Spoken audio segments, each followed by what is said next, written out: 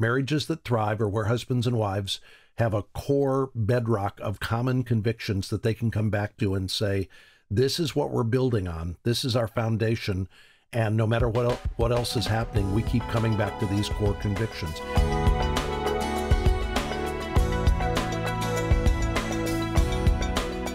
I realize that with my girls, they're going to go into their marriage and they're going to act very much like I act as a wife, because I am the model for them as a wife.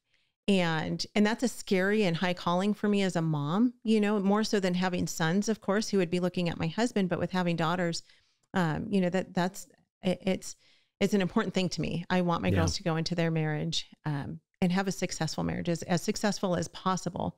And I want them to thrive. And my husband and I were talking the other day, and I said, you know, I want us to thrive, and we are, you know, again, I mean, all these years later, I wouldn't have said that the first 10, maybe 15 years of our marriage, and we've had our ups and downs, but now as we've grown in the Lord, especially, and I'm assuming that's going to be one of your answers, you know, we've learned really to thrive in our marriage, in a lot of ways. And there's, of course, we always still have things that we are working through.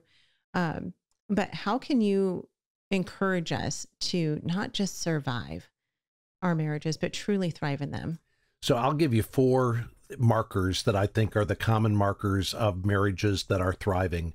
And I'm going to take as a given what you just said, that both of us are committed to the Lord, that we're growing in the Lord, that this is what's important to us, and that we really are pursuing Christ wholeheartedly. That's a given. With that in place, I think there are 4 things that marriages that are thriving have in common. And I'll give you the list of 4, and then we can unpack them as we have time to do it. The first is, there is extravagant love expressed between the husband and the spouse, the wife in a marriage. So the love is not, we're not thrifty with it. We're not chintzy with it. We are extravagant in how we express our love. I don't mean we spend a lot of money on it. I mean, we express it extravagantly. Second thing is, we are generous with our forgiveness. We are quick to forgive, and we are quick to overlook.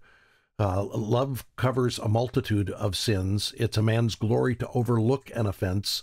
Some things we just let go and overlook. And then when we do have to confront, we're quick forgivers in a marriage. Third thing is, marriages are filled with enthusiastic encouragement. We are cheerleaders for one another, and we express that on and on. We are cheering one another on, and the world's doing enough to push us down. We should be able to look to one another as the one who's going to pull us back up and say, you can do this. You're doing great. Yeah. And then the last thing is, there are going to be common convictions that we have. Marriages that thrive are where husbands and wives have a core bedrock of common convictions that they can come back to and say, this is what we're building on. This is our foundation.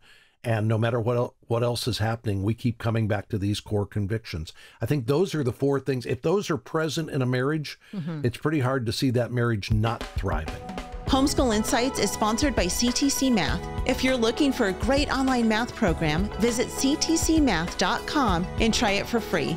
For more great homeschool inspiration and resources, listen to the Schoolhouse Rocked podcast every Monday, Wednesday, and Thursday.